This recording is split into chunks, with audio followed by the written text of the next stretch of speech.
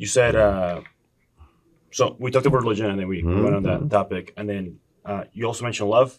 I'll give you a theory that I have. So love can be described as using nuclear terms. So fusion, it's when two atoms come together. Okay. So in the beginning, when two people come together, there's like one way to describe that, and you get a lot of energy because of that. And then, but you also experience once a relationship ends, you also experience fission when the atoms come apart. Come apart. Okay. And you also get a lot of energy with that involved. What have you learned about love in your 65 years of life? From your well, I've been married kids. Twice, so you get some of that fusion and fission, and then of course you try to study. Hey, why did my first one not work out? What should I look towards the second? Of course, and then you meet someone and all logic goes out the window anyway. But I think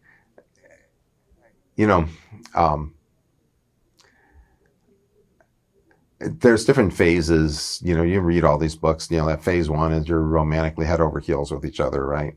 And then get to some other phases, and you actually want the phase where you're really, really comfortable with the other person, and you have shared interests and shared desires to do things together, and really good communication, right? I mean, those are the ultimate things that are going to allow a relationship to last and prosper, I think.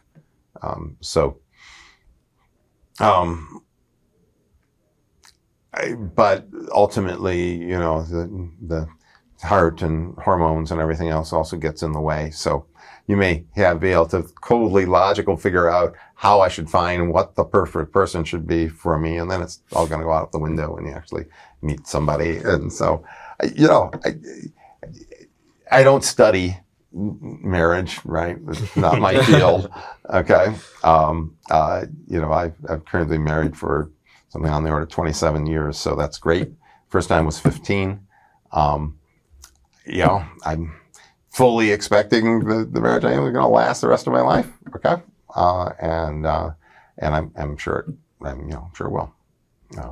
So I don't know.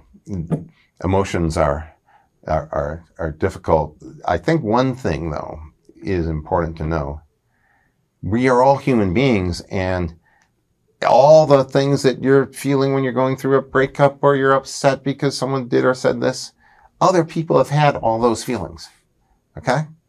And so it is useful, I think, to either read about it or certainly to talk to other people about it, right? Because you haven't gone through this all. You're not the only person in the world to ever have had this group of feelings.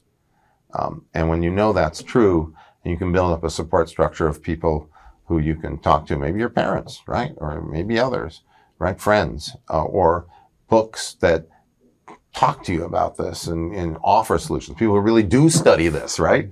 I think that's a really useful aspect to help navigate the stuff, right?